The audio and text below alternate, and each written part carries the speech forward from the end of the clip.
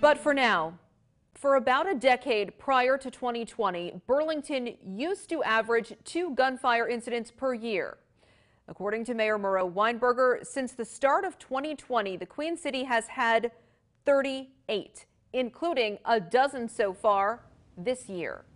Local 22's Mike Hoey joins us live from the newsroom tonight with more on a news conference this afternoon. Mike? Well, Lauren, at that news conference, Burlington Police Acting Chief John Murad said the department has identified the shooter in 19 of the 38 incidents and made arrests in 18 of them.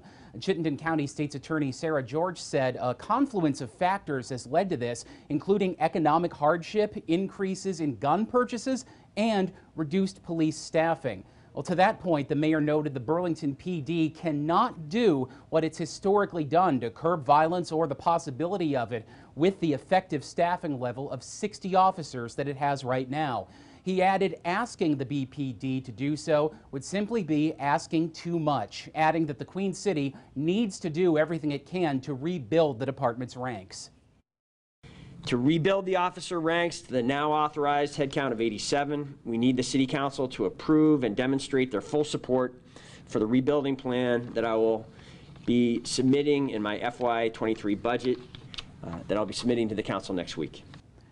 Lauren, the mayor also demanded action today from both the federal and state levels on gun control, noting he'll be advocating for it himself in Montpelier in the next legislative session. Live from the newsroom, Mike Hoey, Local 22 News.